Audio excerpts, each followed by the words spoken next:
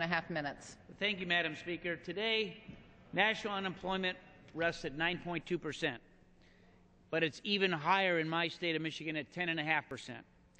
Gasoline costs $3.80 a gallon or more in many areas, up $1 from last year. Political unrest halfway around the world disrupts the flow of oil to markets, causing prices to rise. Most leaders in this situation would be searching for a project that would create jobs, help bring down gas prices, and yes, provide a stable and secure source of oil to replace imports from dangerous parts of the world. Our president is being handed such a project on a silver platter, and he's dangerously close to letting it slip through his fingers. Our northern ally, Canada, has discovered an oil resource comparable to the size of Saudi Arabia, and they want to send the oil here to the United States. 5 major labor unions have thrown their support behind the pipeline because it's going to create more than 100,000 jobs.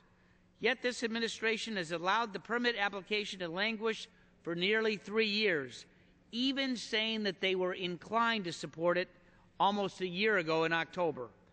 This pipeline, the Keystone XL, if approved, would dramatically improve our energy security.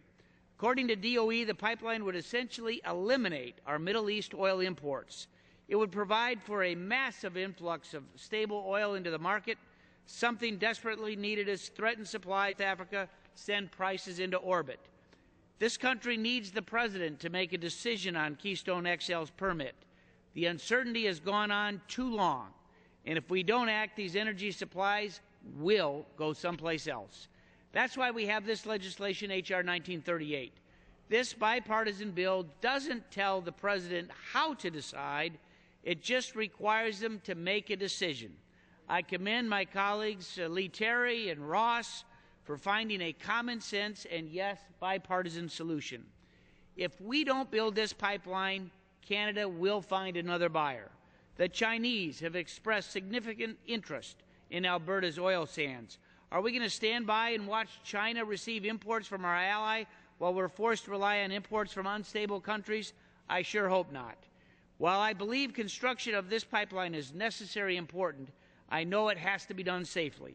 Last year, 20,000 barrels of oil did spill through a creek that runs through my district, and I've made pipeline safety a priority in our committee, and just this week we're going to be moving forward on an effective pipeline safety legislation to protect the environment and, yes, our communities. This legislation will ensure that crucial energy supplies, like the oil received from Canada, is transported safely throughout the country. We need a yes vote on this bipartisan vote. I yield back the balance of my time. Gentlemen.